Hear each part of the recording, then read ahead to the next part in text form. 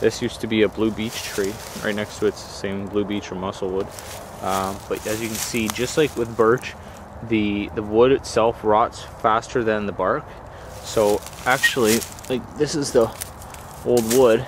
It's down to a quarter of the size it was, and it's left all this extra bark left over. So the blue beech bark will work similar to birch bark in the fact that it has oils in it, and it will take a strike from a fire steel.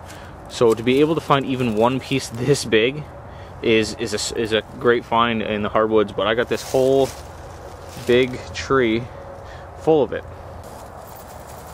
Alright, I've decided to post up underneath this big tree. It's either a maple or an oak. Probably an oak.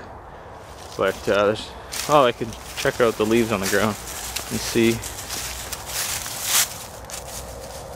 Yeah, I believe it's a red oak. But anyways, here it's like the ground is up higher, probably because of the roots of the tree. But I'm gonna hang out here for a while and maybe make a fire and whatnot. Here's my gear for the day. Got it in my Maxpedition Condor. Got my tripod for my camera there on the right, and Trailhawk, a water bottle on the left. It's a good little pack.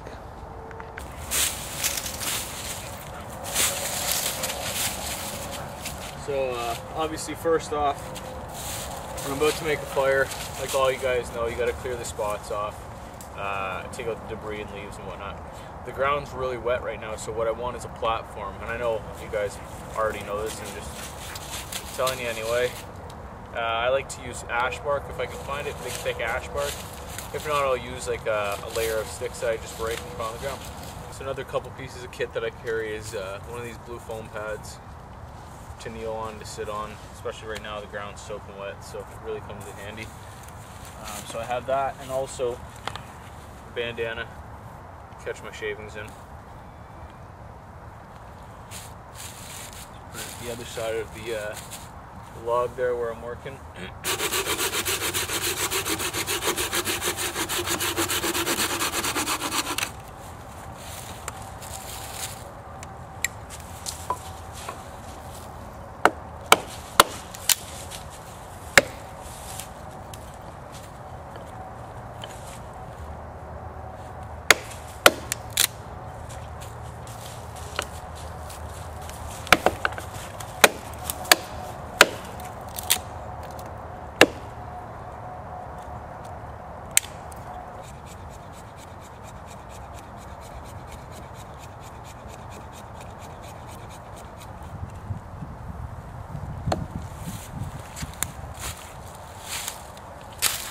So that's kind of what I'm looking for there.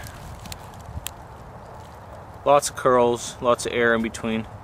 Some of these bigger ones aren't so great, but you get the gist. So I stored that blue beech bark in my pocket. Got a little banged up, but that's alright, it'll still work. Actually need to shred some up first to make it a little bit smaller so that the fire still will accept it easier.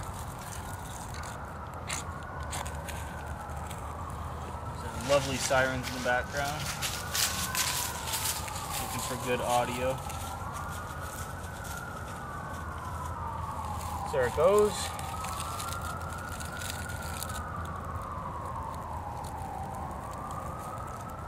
I don't know if you can hear it or see it, but it's sizzling and it's got black smoke coming off of it. So, like I said, in the hardwoods environment, that's about this, and oak bark, pin oak bark is about the best you're going to come to having something like birch bark. And it's definitely not even necessary, it's just fun to play around with once in a while.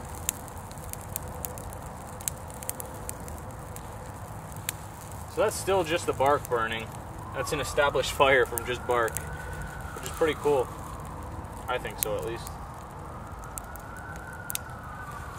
So you don't hear about that as much. You don't even hear anything about blue beech. One thing I do know about blue beech is you're not supposed to cook with the wood, like burning the wood and use it for cooking fire. I guess it's got some kind of toxins in it. You don't really want to use it.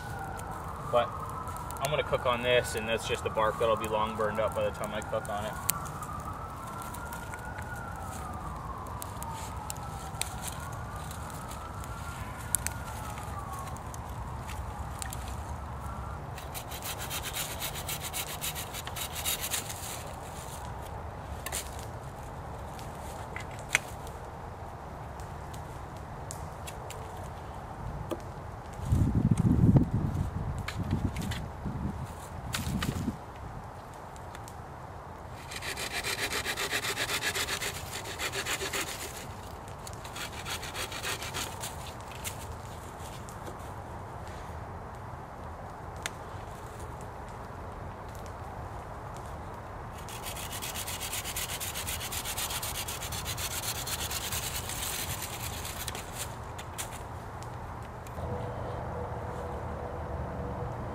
So I don't know, for anybody who doesn't know what I'm doing, I'm just marking an X with my knife.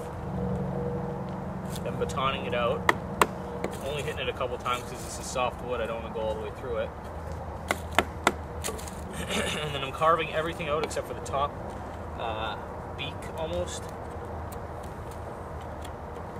And that gives me a good little hook that I'm going to later rest on the support stick. So I got this grate back maybe about a month ago, and I've used it about 5-6 times now. It's one of the most useful pieces of kit I have, and the best part about it was a couple of my buddies made it for me, so thanks a lot, guys. What I'm doing is cooking my bacon.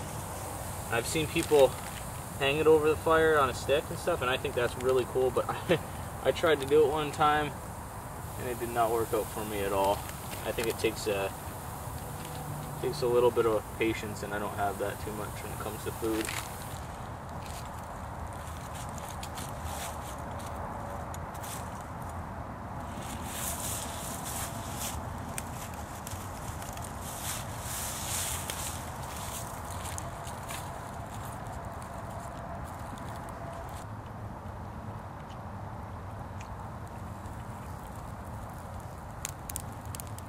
There she goes.